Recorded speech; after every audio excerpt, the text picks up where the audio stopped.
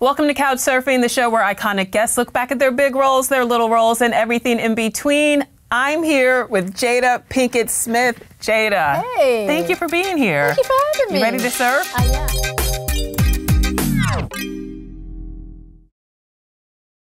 So you hold it like this and pull the trigger. Menace II Society. So Boys in the Hood and Menace II Society really gave the masses a glimpse of what it was like to be a black man growing up in the hood. It's had such a huge cultural impact. Did you realize at the time that it would be so groundbreaking? I did realize that at the time. I did, which was one of the reasons why I wanted to participate in the film. I understood the importance of the message, and not just, you know, what was happening with black men, but how black women are the backbone of community. And so how we're always struggling to just keep our children and keep our men safe, as well as ourselves.